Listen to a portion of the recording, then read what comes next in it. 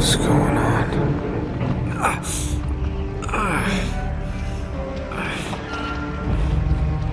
That's my blood. That's my blood. It's a lot of my blood.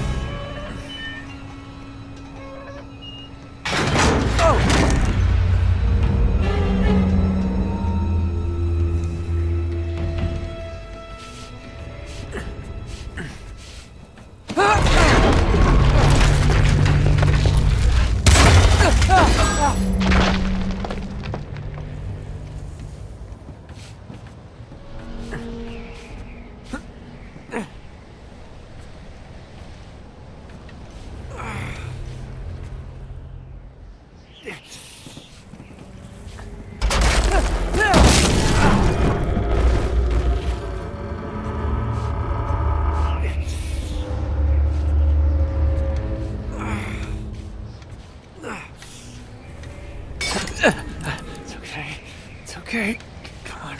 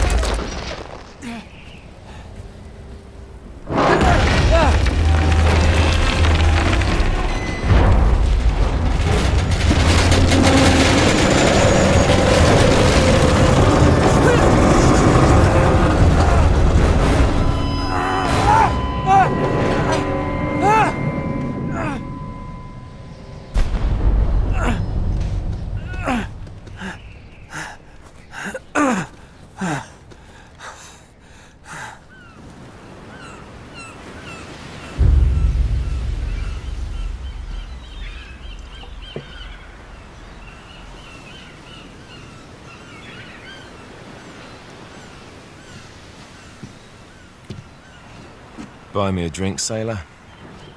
Harry Flynn? Hey! What the hell are you doing here? I'm looking for you, mate. Uh-oh. Should I be flattered or worried? Maybe a bit of both. Come here. I've got a job for us. Really? The client is willing to part with a huge sum of cash if we acquire a certain object for him. All right, I'm listening. Now, you're not gonna like this. Oh, no. No, you're out of your mind. Yeah, you just hear me out for a second. Flynn, we both know two people who were killed trying to lift something out of this place. And one who made it out. Yeah, barely. I can't do this without you, Drake. You're the only one who's cracked it, and you know better than anyone it's a two-person job. No. 3, actually. Right. And speak of the devil, here she comes now. What? Chloe Fraser. Nate. Drake. Nathan. Drake. Hello, Harry. Chloe here's one of the best drivers in the business. She'll take good care of us. I bet. Right, look. I've got it all figured out. We go in through the sewer. I'm loving it so far. That puts us in the courtyard. From there, we scale up the wall, run across the rooftops, and just drop down into the exhibit hall. Bob's your uncle. And what is worth all this trouble, I hear you ask? I didn't, but go ahead. But that's it.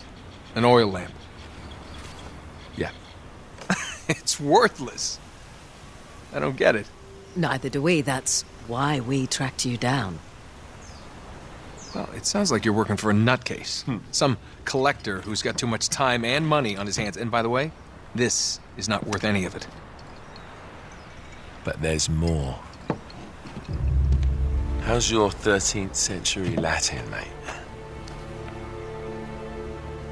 Where'd you get this?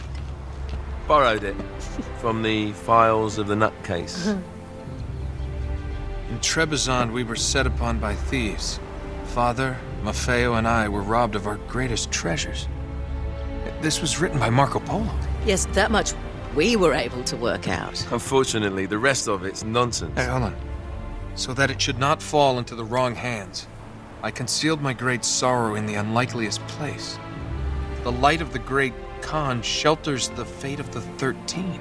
See what I mean? It's just gibberish. He's talking about the lost fleet. Yeah. I know, someone want to fill me in? Marco Polo leaves China with 600 passengers and 14 ships loaded down with treasure from Kublai Khan. And he lands in Persia a year and a half later with only one ship left and only 18 passengers. Now, he recorded every detail of his journey, but he never told what happened to all those ships and the passengers.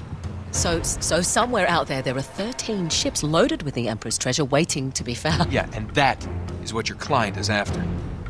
Hey, look at this lamp. It's covered in Mongolian script. It must have been a gift from Kublai Khan. The light of the great Khan shelters the fate of the 13. Marco Polo hid something inside this lamp. Something that pinpoints the site of the lost fleet. So, we're dicking this guy over, right? Damn straight. Absolutely. You in then? What the hell? I mean, what could possibly go wrong?